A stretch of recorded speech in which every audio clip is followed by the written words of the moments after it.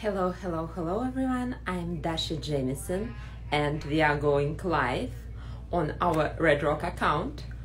And today we have very special guest, one and only Tony Allain, and he's gonna show us around his studio and draw giveaway winner for our program.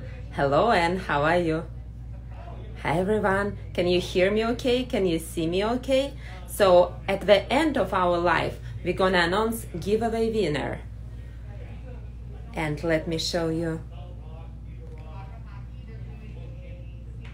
Let me show you poster for our Red Rock show. So this is beautiful work by Tony Allain, and he is serving as a judge.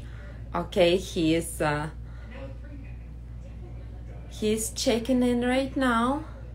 So just let me see, can I connect him?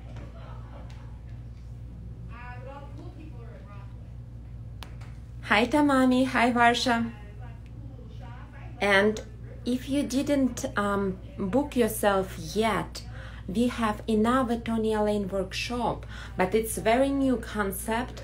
It's land and sea, and it's all new challenges, all new reference photos, and it's on May 22nd. Hello Varsha, sent you your giveaway prize and hope you received it. Today we draw a winner for our Facebook giveaway and we posted it online. So at the end of our live today, we're gonna draw giveaway winner for our Instagram giveaway, and we have all these names right here. So you cannot see it because I'm using filter, not in my studio, so light is very different. So okay, Tony is here, not more me talking.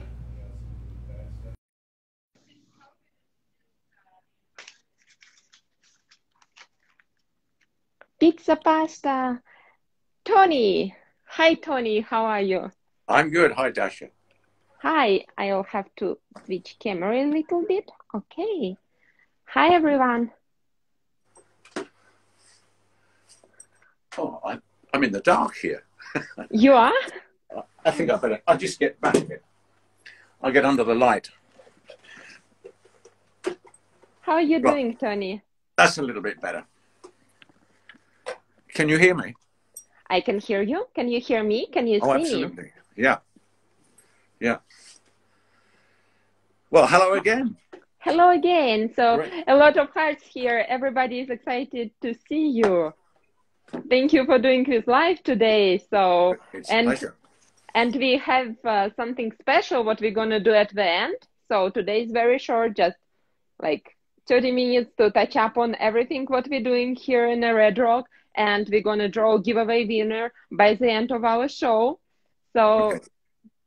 We already looked around your studio, but is there any way you can show how's your setup changing? Can you show? Yeah. There's not an awful lot that I've tidied it. That's one of the main things.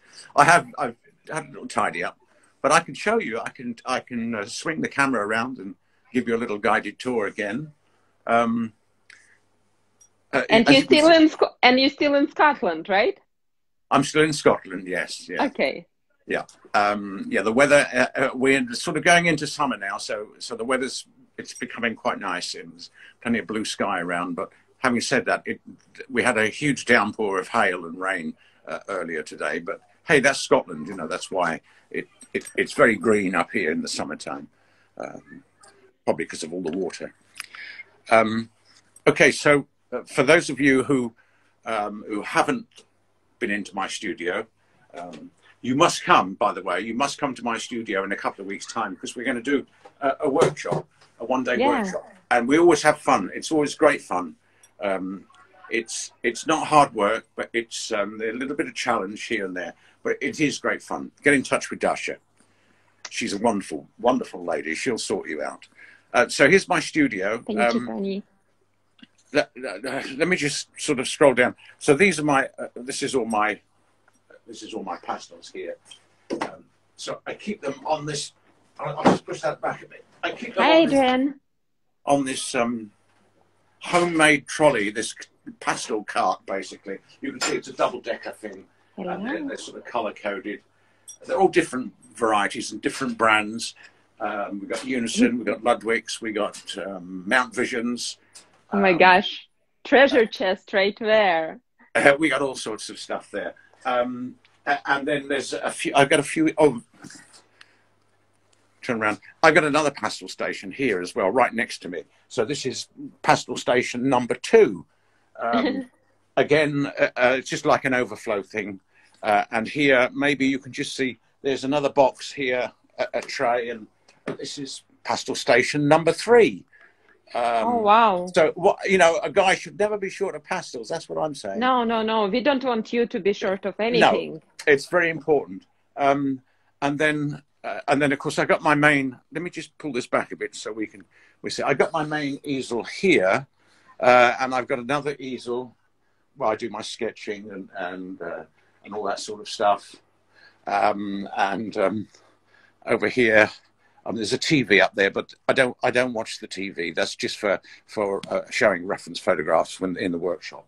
And over here we've got racking for finished paintings. They're all finished and they're all wrapped in glassine and they're all mounted onto acid-free board and what have you. There's some more racking there, paper storage, and I just go around once more. And here there's a huge big rack that I've built. This is for finished work. And that's framed waiting to go to galleries. And if I turn and swivel around here, I've got sort of an office. I've sort of got like an office counter here where I can contemplate my next painting and think about things. I've got my computer there. And over here, my little book, library books and what have you. And up there, somewhere up there, there is a whole bunch of, a whole bunch of travel cases. Yeah. Well, pastel boxes and what have you, and some we've got oils in, and there's a couple of. Oh, and I've got a whole bunch of portable easels. They're spread all over the place. I got 1, 2, 3, 4. I'm sort of an easel holic, so I collect easels for some strange reason,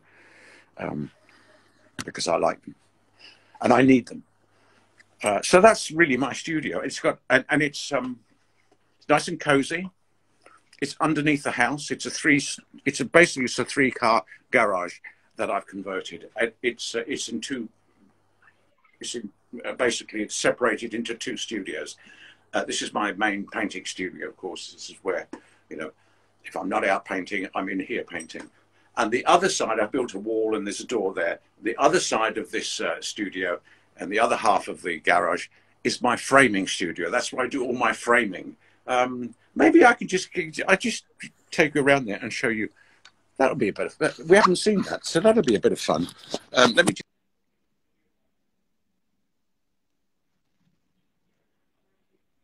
Here we are. We're back. Yeah, I think we're back. We are back. So, thank you for a tour, yeah, and we're going to the place where we've never been right now. So this is my other. So I've got all my molding up here, and it's all bare molding. So basically, it comes in as where's the camera? Unfinished molding, and I put it all together on this big machine here, which is a guillotine. And where's the?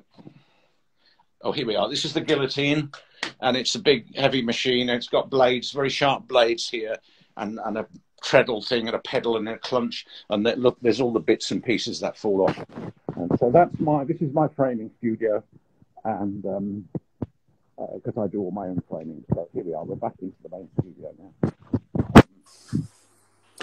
That's the end of the tour. Not much of a tour, really, but that's why I don't charge. It's a free tour, so. It's okay, because as I say, not much to see. So here we are. We're back. Welcome to my studio. Thank you. Thank you for this amazing tour. And I see a question popping up. So how long did it took to settle in your signature Tony Allain style? How long did it take? Yeah. Oh. Thank you for correcting. Well, I think it probably took 52 years. Well, I've been painting for over 50 years. So, you know, I was a watercolor painter before before I moved on to oils and then finally pastels, of course. And I became a signature member of the Pastel Society of America. I think it was about 10 years ago, something like that. 2012, I think. But I am a member of the Red Rocks Pastel Society, of course. Of course. A very avid member of the Red Rocks Pastel Society, a member of the Pastel Society in London, the UK. It's the one in London is a very small society. There's only about 60 members, 65 members worldwide. And we have a couple of exhibitions a year in London. And I'm a member of a few other pastel societies, the Arizona Association of Pastel Artists. I'm a master pastelist for the PANS, Pastel Artists of New Zealand, where I lived for 10 years, of course. And I became a master pastelist. So I built my, I worked my way up the rung, up the ladder from a humble associate member through to the various stages and ended up at the top of the pastel and master. So there's about half a dozen of us masters of the PANS group. And you helped Freemans to start it, right? That's very. You helped to start that pastel society when you was living in New Zealand, right? Yes, absolutely, yes. So that's really cool. So for people who not belong to any pastel societies and thinking about should they join pastel group, what benefits, Tony, of joining many groups and what benefits of joining Red Rock? Well, I mean, obviously the benefits is because you then start to meet socially, even if it's online, other members and other pastelists, other people, other like-minded people. And of course, the other important thing is that you gain access to exhibitions, group exhibitions, society exhibitions. You then can get into workshops run by members. You can then, I guess, if you can then run your own workshops and offer that to members. But I think the important thing is that it is really, really good to belong to a society because it really opens up your mind and you get to see and hear what other pastelists are doing and painting and and how they operate and all the little tips and advice that you can pick up and pass on to other people. So I think it's a good thing, to be, if you're a pastelist and you're not a member of any group or society, it can be quite a lonely occupation. You could be stuck in your studio, you could be out painting plein air and have no contact with other like-minded people. So I do suggest that if you're a non-member of any of the groups, just get in touch. Hey, it's only like $50 a year or something. So get in touch and make a move and join a society. Join the Red Rocks. Fabulous group. We're a great bunch of guys. So, well, thank you for that feedback and your insight on pastel societies. There is never too many, but it's about networking. So the more group you belong to, you can get access to the people from all over the world. Yeah. And last year, I remember when we was just starting these interviews, you came in, like you kindly agreed to do this interview a year ago. And during life, you're like, oh, I like what you guys doing. Let me become a member.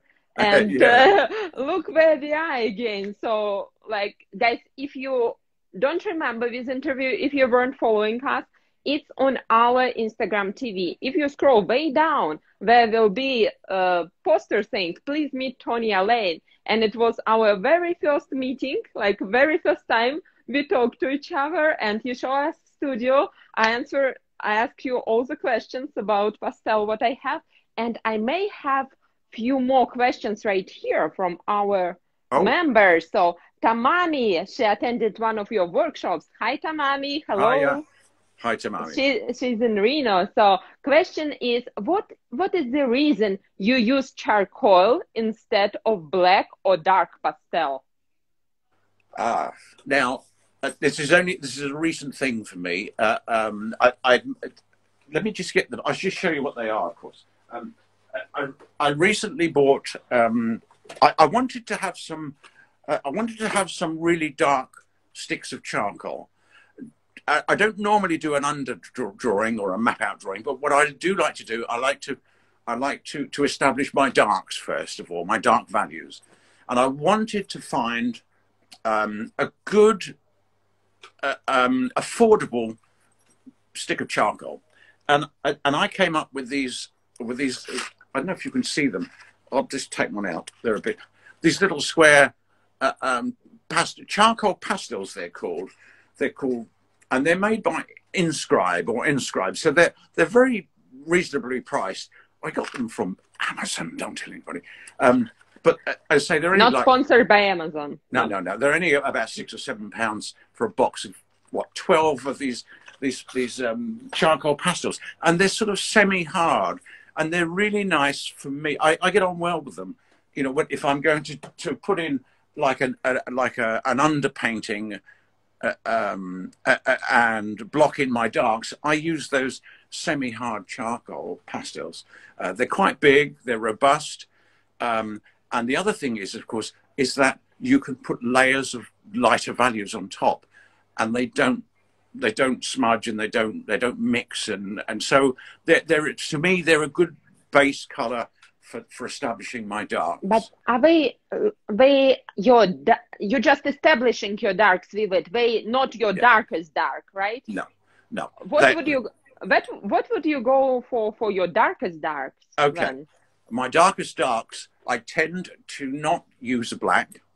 Okay. Although those are black to start off with, of course. Yes. But what I do tend to do when I paint and establish my darker values in soft pastel, I try to have either a warm dark or a cool dark. So I will use probably something like a Prussian blue, and then maybe just a hint of a deep, these little Terry Ludwigs, a deep red or terracotta, and just float that on top of the Prussian blue. And that gives me quite a nice warm dark. You could, maybe you can see it in this image behind me here. It's quite a warm dark here. If I get a wee bit closer, maybe, hopefully you can see.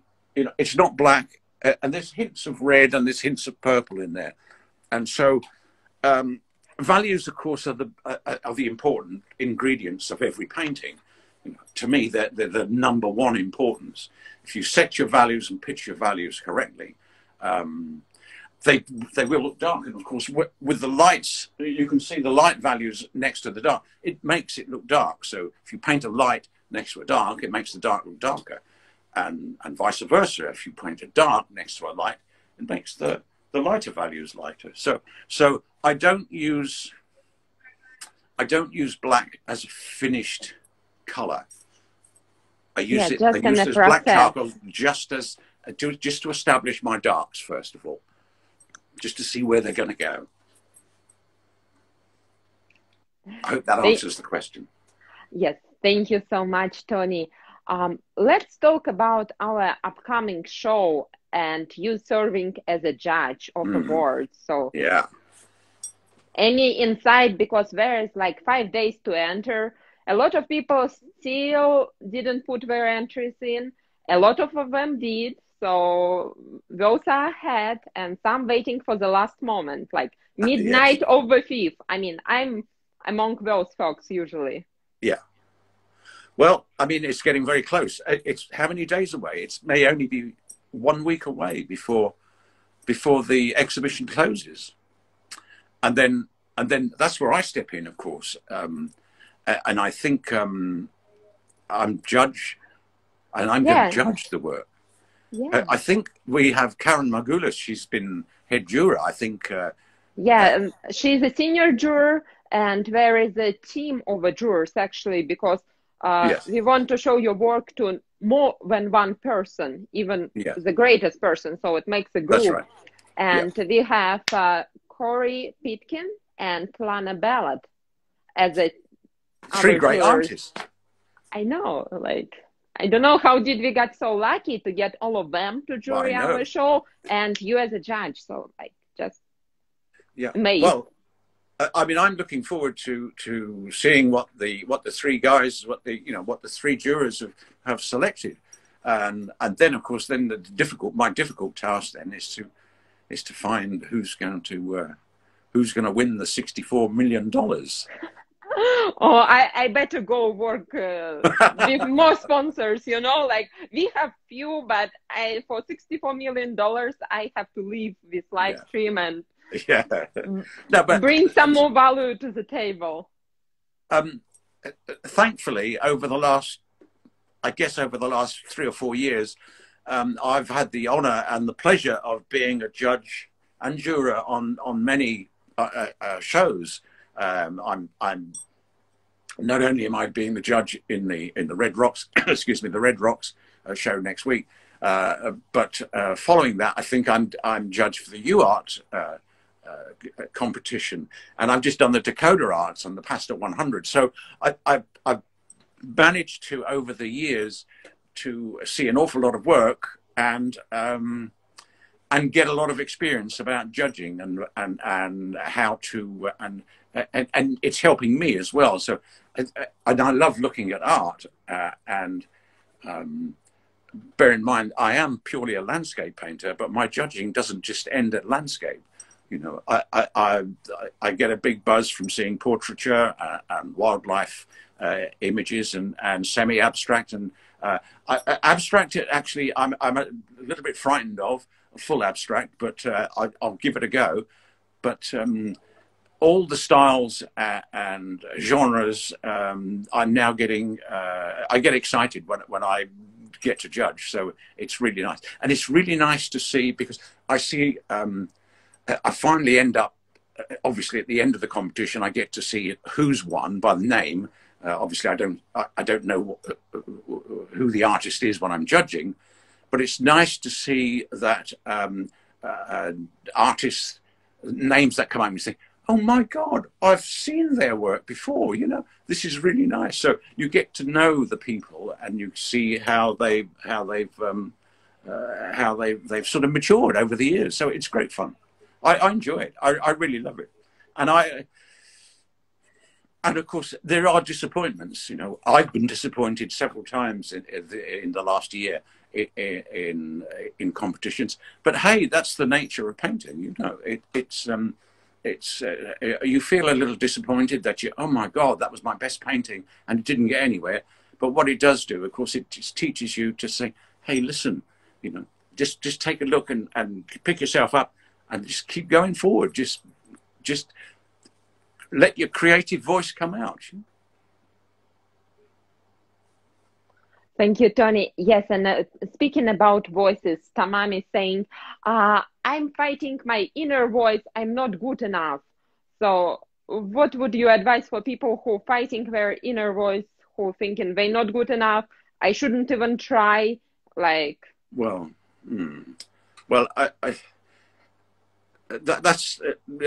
don't think that Tamami shouldn't think that way, first of all, because we all of us, no matter who we are, at one stage in our painting day or week, we're going to make a mess of things.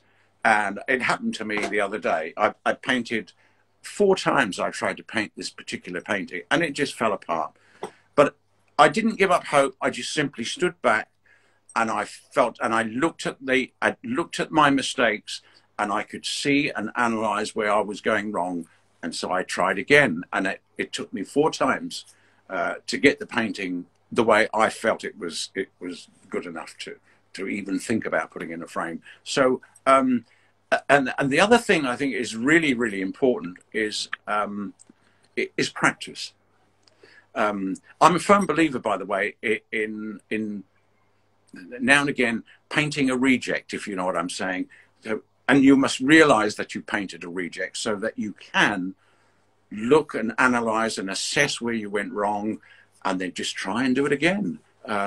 You know, painting, you know, it's a life, for me, it's a lifetime work. You know, we're learning all the time. And I remember reading somewhere the famous Auguste Renoir, the French Impressionist, at the age of 94, I think he was, sitting in his wheelchair painting a plein air of his garden. And he had an assistant who helped him with his brushes because his hands were all, you know, gnarled up with arthritis. And he painted this picture, and he said, I think at the age of 94, he said, well, my friend, he said to his assistant, I think I learned something today as an artist. You know, this is the great Renoir, for crying out loud, you know, who at that age and at the end of his life was still struggling and challenging himself. So whoever you are, don't give up. Just keep going forward. It's all the learning process, you know. When I was a watercolorist all those years ago, I probably went through several trees worth of paper, trying to find my inner voice and my story, and I struggled and struggled, but I never gave up. I continued. It was my passion. I you know, I don't give up that easy. I'm not a loser. So I then continued and continued, and thankfully it sort of pays off in the end. You know, you get one or two paintings right, and you think, you know, I mean, to be fair, I've probably in the last 12 months or so, I've probably only been happy with about half a dozen of my paintings. They've really, you know, and I paint every day, so there's an awful lot of paper being used in here. But I have to say that, you know, probably only about half a dozen that I really think, wow, I did something good today. And so it's always wise just to keep practicing and forging ahead. You know, it is like it's like swimming through treacle at times, you know. But you've got to keep, you know what treacle is, molasses, you know, all that sticky stuff. Yeah. It is like swimming through treacle, but don't worry. One of these days, and it happened to me, I think, wow, and it happened to me with this painting. I thought, wow, it worked, you know. I painted a picture today, and this fantastic. Yeah. And I was very happy that day. But I mean, you know, it doesn't happen every day, of course, so keep at it. Thank you, Tony. And saying great experience, fantastic interview. And Julia has a question. Tony, do you have to spend some time sketching and living in the environment before painting? She's asking because she finds difficult when in a workshop to paint something with what she's not familiar. And I know it's a trick question, and here's perfect way to answer. Well, yeah. I'm going to go back to this almost the same answer again. Is the fact that we're all comfortable with painting our own specific subjects. You know, I'm a landscape artist. I'm a purely a landscape painter. That's why I became a painter. But if I was set a challenge in a workshop to paint wildlife, I would perhaps think, oh my God, this is going to be a bit tricky for me. But it wouldn't stop me attempting to paint animals or even portraiture, because what I would tend to do, and this is a little bit of advice, I guess, from a landscape painter who's a fairly loose impressionistic painter, is that if you're going to every subject, I think if you can get your head around the fact that you treat it in the same way, and look at your subject, whether it be a horse or a portrait or a landscape, excuse me, you just look at it as shapes and values. And if you can get your head around the fact that I'm just going to paint the shapes and the values that I see, you might get somewhere. You know, you might think, hey, this is quite enjoyable. You know? Excuse me. I did do some portrait work many years ago, and I painted from photographs, not from life, because I'm not that good.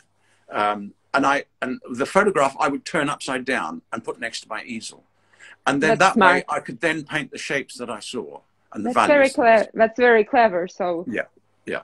So that's a little bit of advice. You know, it is, of course, practice, practice, practice.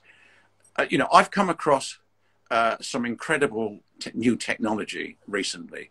You know, in this day and age, you know, with all the you know, the electronic equipment and the software that you can buy to help you create a painting. I mean, there's all sorts of mechanical aids, but and they can be quite expensive.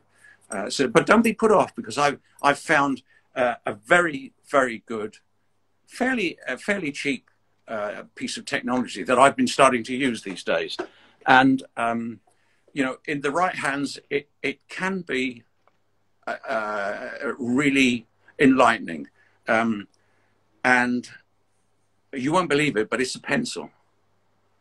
And so this is the technology, I think, that should be taking over now, is a pencil. And it's very cheap, it's very affordable, it's very creative, because the end user can do all sorts of magic tricks with a pencil. And if you use a pencil as much as you use your texting, tick, tick, tick, tick, tick, and your messenger, if you use your pencil as much as you do your messenger, you'll be amazed that a pencil and a sketchbook, you know, on a daily basis, the technology is quite amazing. And it's been around for some time, you know, this new technology. So give it a go. That's what I say. Give it a go. It's practice, practice, practice all the time. thank you, Tony. And before we all go practicing, can you tell, please, a few words about upcoming workshop? So this is like very new, and we're gonna do it just for the second time, and it will be even much different from the first one. Land and Sea. Like, how did we come up with this idea, and what it is about? Land and Sea workshop on May 22nd. Well, Land and Sea. Well, I think this is be Land and Sea Part 2, because we did a Part 1 some weeks ago, a month or so ago, yes. And you know, we've always a lot of people who come to my workshop say to me, "How on earth do I paint water? I have a big problem painting water." And I thought to myself, well, you know, it's all around. I mean, 2/3, 3/4 of our world is covered by the ocean. So the water and the ocean and the sea is a big part of the human race, as is the landscape that we all live in, and we see every day, of course. And I thought, now water, now of course the ocean.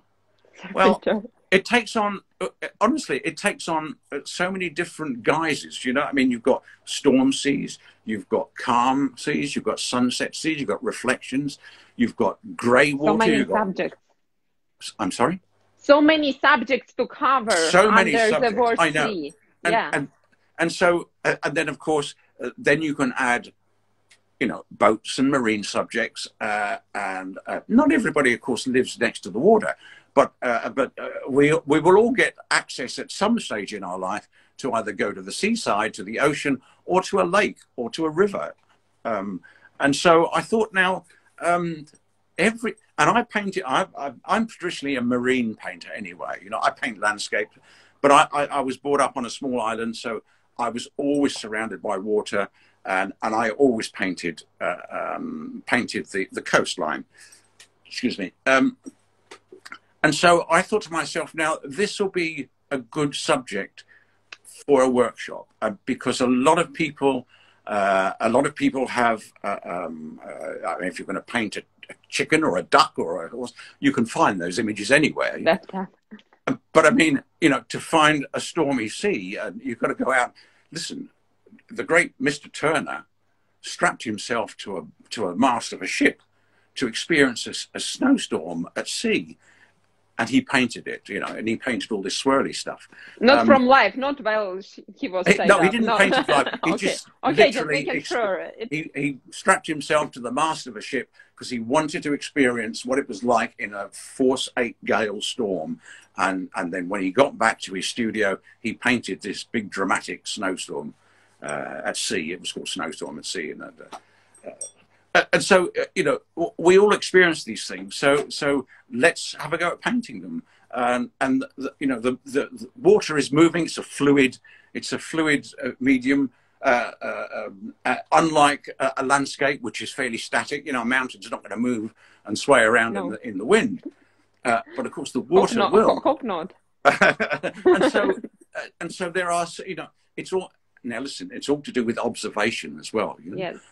And if you go down, if you happened or chance to live by the sea or by the ocean, just go down and look at the waves. Just watch the waves come in, study them, and see how they crash onto the beach. And look at them and say, now, how am I going to paint this? So you have to keep looking at each wave as it comes in and analyze everything. You know, painting is all about observation. And how did we add land part to it? Land part. How you going to cover land part? Well, listen, we all live in various landscapes throughout the world. You know, I live in Scotland. I've got the choice of mountains and open fields and cityscapes. When I was up in Monument Valley last year, excuse me, I was in, you know, a sort of a desert setting with hardly any foliage, any vegetation, massive, big, giant slabs of rock. You know, we all live in different areas, and we all experience different landscapes, from high desert to English pastoral scenes. You know, and so again, the landscape can offer an awful lot. Now, I've had the opportunity, I guess, through my teaching and through traveling and doing workshops overseas, that I've managed to see various landscapes in various countries. You know, I've been to China, I've been to Australia, I lived in New Zealand, I've been to many parts of the States. And so, and of course, I lived in a tiny little island without a single mountain. So I've seen lots of different landscapes, and I've experienced them. And I guess you guys, you know, when you go to a new location, I get a big buzz. You know, I got to get my sketchbook out and my new technology. You know, the pencil. I got to get the sketch out, and I've got to sketch, and I've got to record what I see, you know, that's why I keep all the sketchbooks there, so that I can bring those memories back home with me, and they stay there as physical drawings and sketches. I can put them on my other easel here, and use that as reference for these sort of things, and then I can do it. You know, is another one. It's all there. So all of these things help me to produce a painting like this, and so the landscape. We all live in the landscape. We don't all live by the ocean, but we all live in a landscape, whether it be a cityscape or a desertscape. There's always something to see, paint, and learn from. And I guess that's where I come in. I try to again help the student who come to my workshops just to see shapes and patterns and values and color, and also to see mood and atmosphere, and help them bring out their story. They need to bring out what they see. You know, I think an artist needs to take in what they see around their world, or what they see in their world. They need to take in, so that they can then produce it and show it and share it with others. And that's what I try to help people do. Not to paint my paintings or my landscape, but to paint their landscape in the way they see it. So. And some amazing work was produced in your workshop. So always blown away by how talented our artists are who coming to study with you. Wow. So it's always like exchange of creative experience. We still have few seats left, guys, for May 22nd, but not for long. So I'm going to put link in our bio if you're interested, or just send me direct message and I will set you up. And now what we've been waiting for, besides Tony, it's a giveaway part. So wow.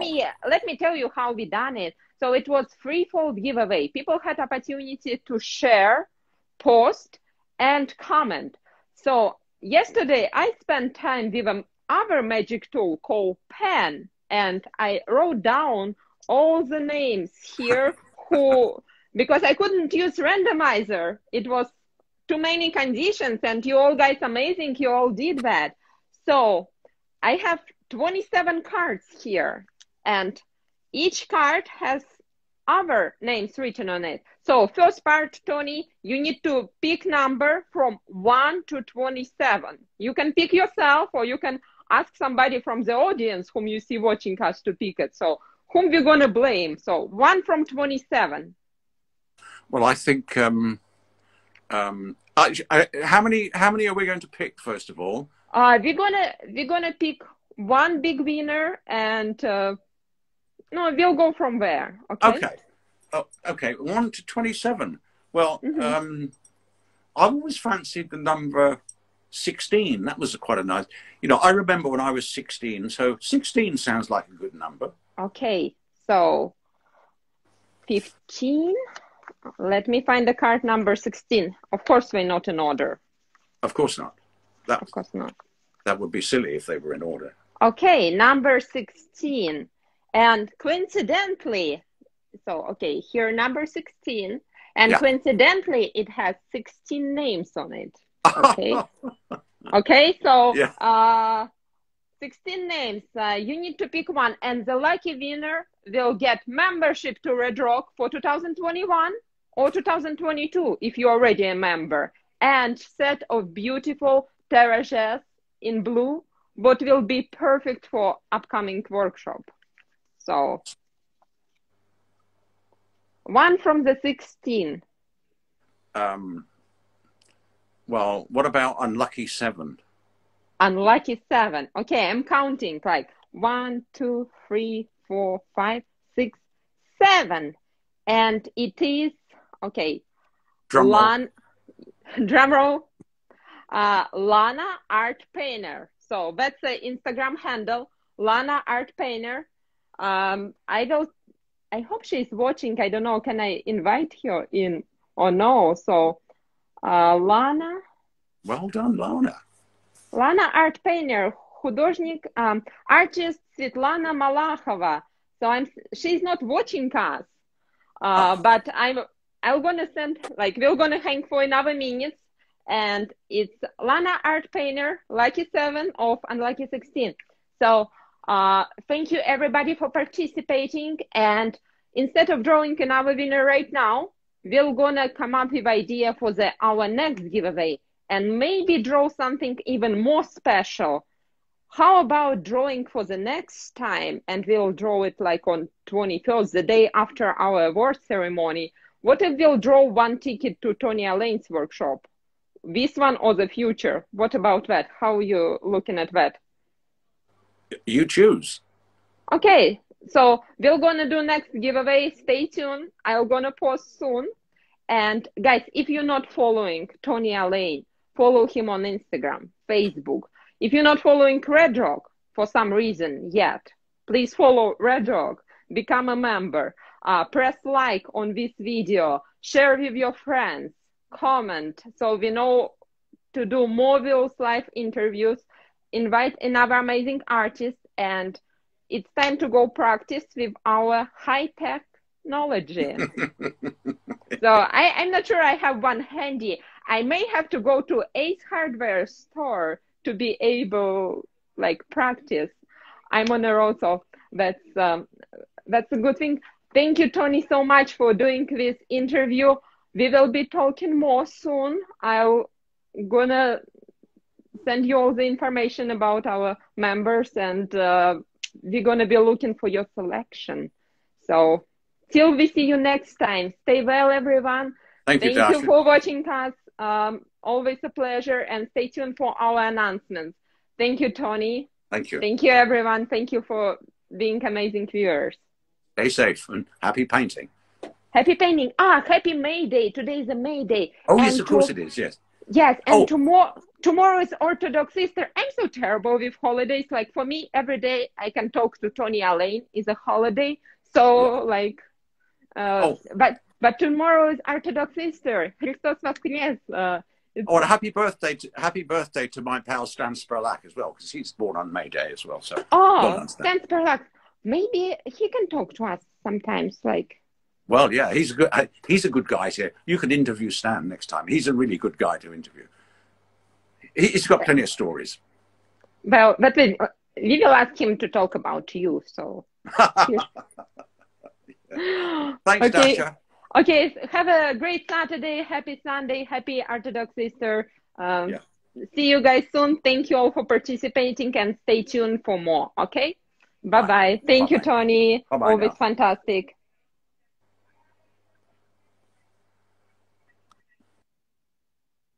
Okay, thank you all guys for watching. And reminder to enter your paintings. You need to become a member. So if you're not a member yet and you enter, please become a member. It's very easy. And if you are interested in Tony Allain's workshop, what's coming up on Saturday, May 22nd, and covers land and sea, send me direct message, and we're also going to put link in bio. Thank you all for watching and see you soon.